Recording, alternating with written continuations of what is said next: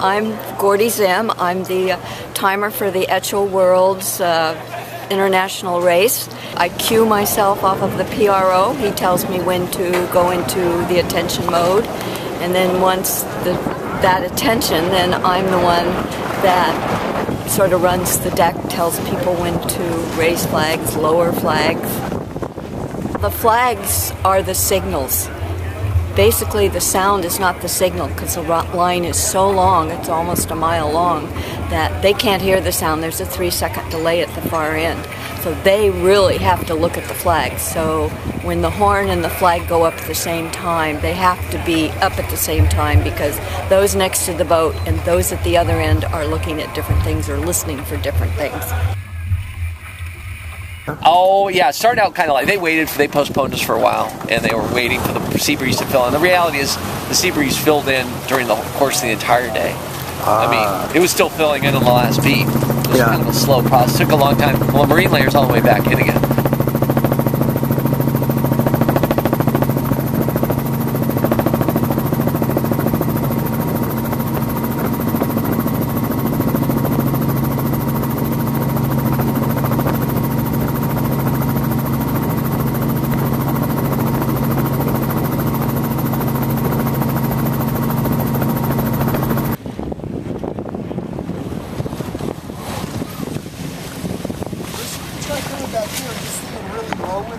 Okay. Leeward end of the line was favored, so it paid to be down there, but you had to get back to the right and cross over. If you didn't get across reasonably quickly, then the right paid at the end big, and a lot of that was probably right shift pressure, and the other part of it was probably current was bad on the left. So so all the way around it, the right came in big at the end at the beat, and that was really the race. The run was and nothing changed. It was paid to go down the left side of the run for the most part. Typical leaders were gone. I don't know what happened with them.